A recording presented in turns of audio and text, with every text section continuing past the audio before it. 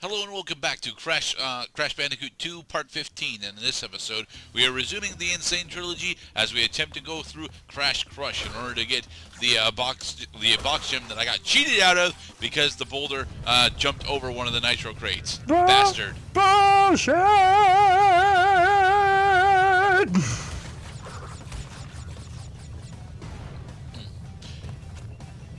I'm not entirely sure if I like the art design change in this particular level. Whereas before it was definitely a snow level, and the snow elements were running into the electric gate. But the snow elements were far more pronounced in the original version. Whereas here, the lighting emphasizes the fact that it is exiting the snow. That we are exiting the snowy season, as opposed to relishing in it. I think the only major. Oh right. I see what you mean. Is that it's like what? Well, this is the same level design that they use for the B levels. I'm pretty sure. But in the B levels will also end up having this lighting and shadows effect over them, which will make it feel significantly more fake. If that's where I want to go with it. I don't think it is, but I mean, look at the splotches of the light streaming through, and then realize that the actual light source is the sun over top. The splotches on the ground are supposed to be snow patches, I guess, but originally this level was just coated with snow, and it actually felt more cohesive. Damn it, Cloud! Past Cloud, stop running into the electric gates while I'm attempting to make stupid points. Stop making me laugh while Gerdat is speaking.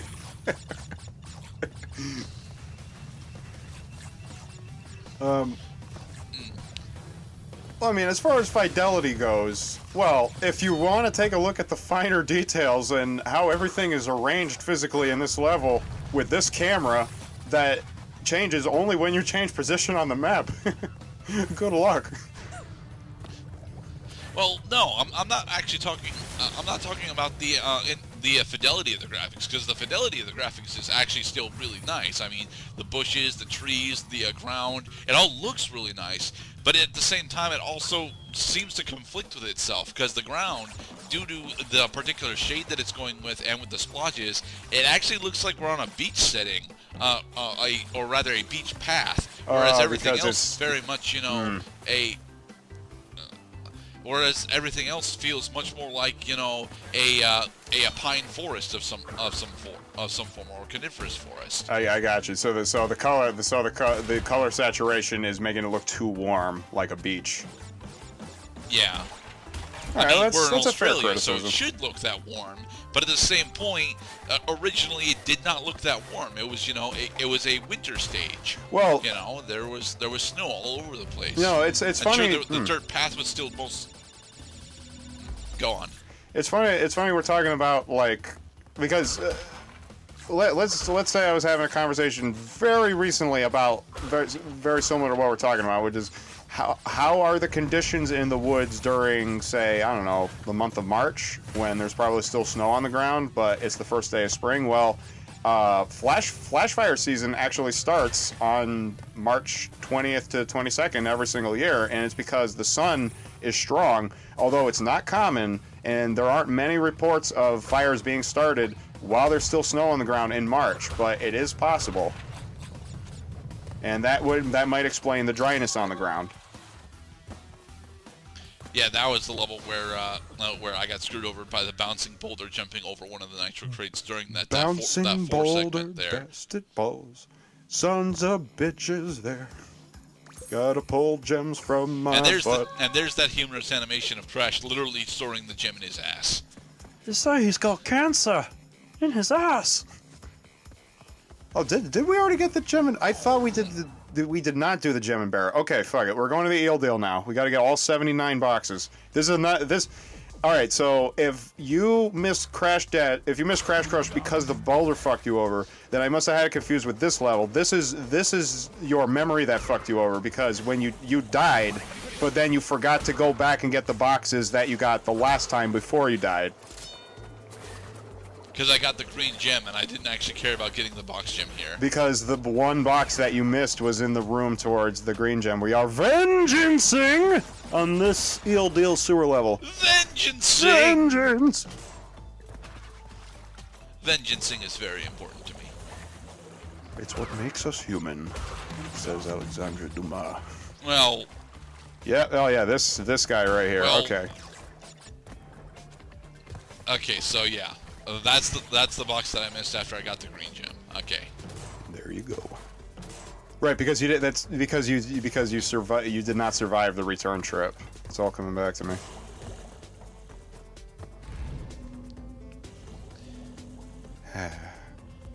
Bonus level. I like the sewer and plumbing aspect of this. Honestly, this looks really damn good. Yeah, this PS1 was a time before they invented, like, I mean, if Xbox 360 gave us grease complex physics... shadows. If Xbox 360 gave us grease graphics, then PS4 gave us, like, actual light and effulgence graphics. Well, mostly actual light. I mean, where the fuck is light source in this shot, but... Well, so from the sewer grates, because we're under the street or something. No, we're not under a street. We're in Australia. Australia doesn't have streets. What are you talking about? Australia doesn't have sewers. What are you talking about?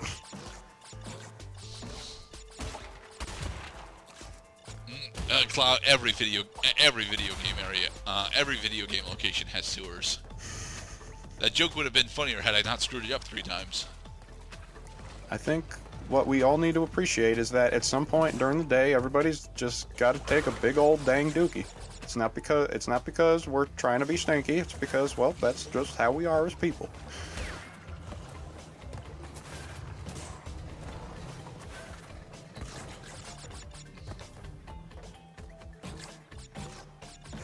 Do you really need the Wumpa Fruit? You have 60 lives. But it's fun. I want to see Crash bouncing. It is fun, but you know, we're doing this revisit just for 100%. We don't need to see you end up at 100 lives.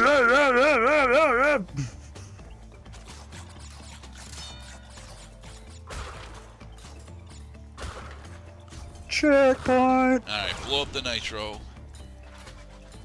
Get the thing. Sadly, that does not. That still does not blow up the floating mines here, right? That is correct. The floating mines are rotating. Damn it. They're turning around, and then they go the other way, and then they turn around again. Well, those are actually mechanical Roombas. I'm talking about the floating mines that are gonna be in this segment up here. Right. Yeah. Yeah, like that one. If the nitro boxes run on nitroglycerin, what is it that feeds your evil fucking spiny BT hearts? Oh yeah, it's my dick. Clothing and the shoes of a Bandicoot. Run. We got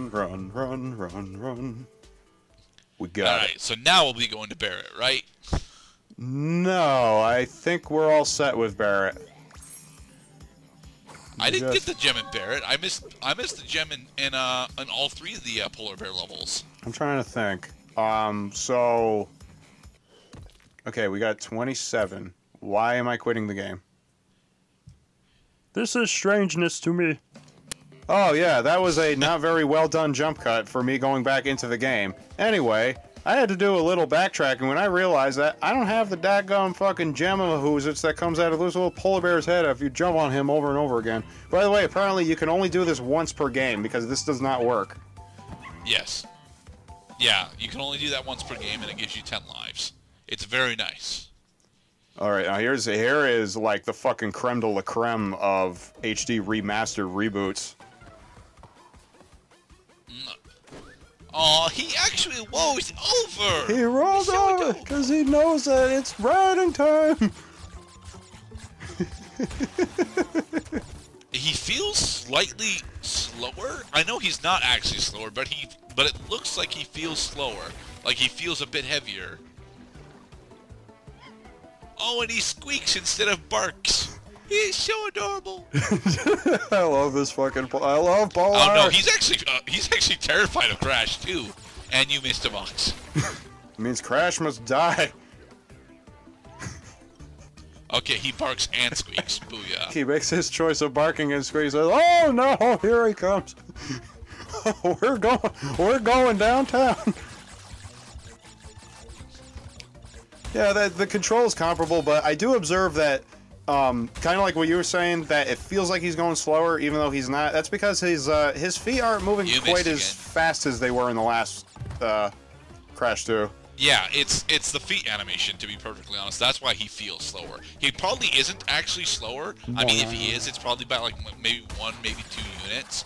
But it's not honestly he's not noticeably slower in travel speed. He's just noticeably slower in his animations, which is actually a good thing because it allows us to appreciate the animations that he's going through. At the same time, it can actually fuck over your sense of weight that he's got. Like when you're supposed to actually engage in a jump, when you want to do a long jump, that kind of stuff. Right. The finer positioning challenges, which long, deep-seated patterns of behavior from Crash 2 players have been known to haunt players who play the HD remake from 2018. Yeah, specifically Crash 1. And I have to say that I am seeing their particular complaints. Again, it's not actually significantly different, but it looks/feels different, and that's honestly the big sticking point. If it looks and feels different, then it may as well have actually been different. Hmm.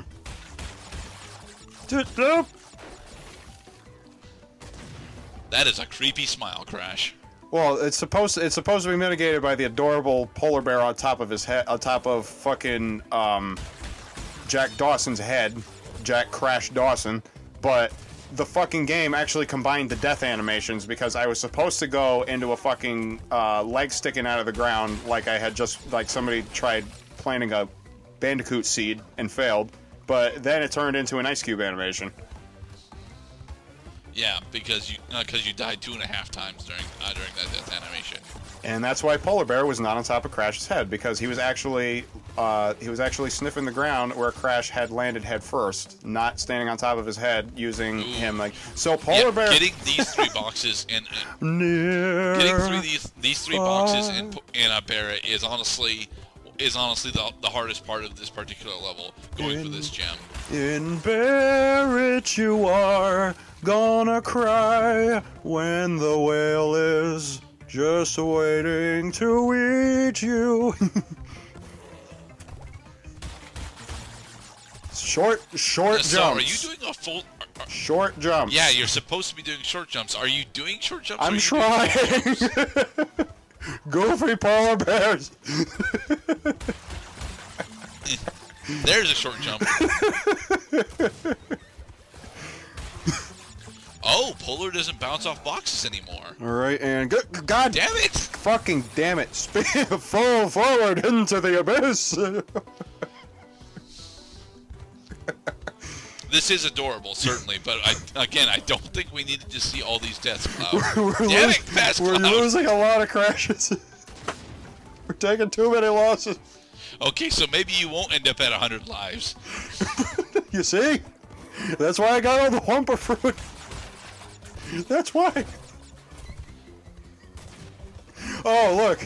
That's an artificial checkpoint. Yeah, that's right. They did that, didn't they? They totally did that. They put in artificial checkpoints in this game. They start, and by the way, that checkpoint will be there every time you play this level as long as you're using the same file. Really? Yes, it will only go away if you start a brand new file. I'm not sure if I like that. It does kind of fuck with the level, though. I'm not gonna lie. It kind of makes it feel like unnatural. Yeah, because that's a permanent mark. That's a permanent. It's a permanent stain upon your record. Right.